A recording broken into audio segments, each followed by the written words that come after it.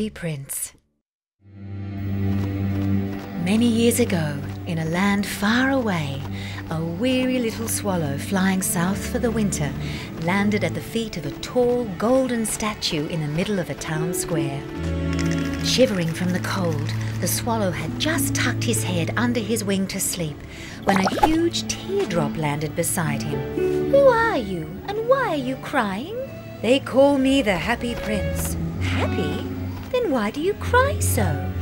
The statue explained that from his lofty vantage point, he could see into every corner of every house in the town, and many of the things he saw made his heart truly ache. That night he saw a poor woman, thin and drawn, toiling over a gown for one of the Queen's maids of honor.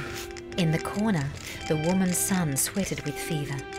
"Dear swallow, would you pluck the ruby from the hilt of my sword and take it to that woman? Then she can sell it to buy medicine for her son." The swallow agreed.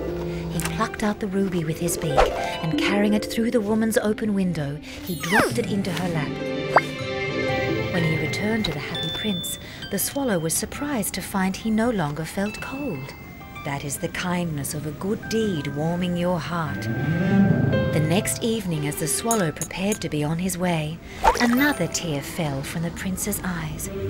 This night he had seen a young writer slaving to finish a play. With no money to buy wood, he had fallen into an icy sleep. "Pluck the sapphire from my eye and take it to the young man." The writer woke and was overjoyed to find the jewel that would buy him food and fuel for his fire. The little swallow returned to nestle for one last night beneath the feet of the Happy Prince. Next day, as the swallow again prepared to leave, the prince was once more filled with sadness. Down in the square, a little girl selling matchsticks had dropped them all in the snow and now had nothing to sell. "Take her the sapphire from my other eye." "But you will be blind," the prince pleaded, and, unable to refuse him, the swallow plucked out the prince's other eye and took the jewel to the little girl. She wept with joy at such unexpected kindness and ran happily home to tell the great news to her family. When the swallow returned, the prince urged him to leave quickly. "Winter is taking hold. If you stay any longer, you will surely freeze." "You are blind, and there are so many more people to help. From now on, I will be your eyes."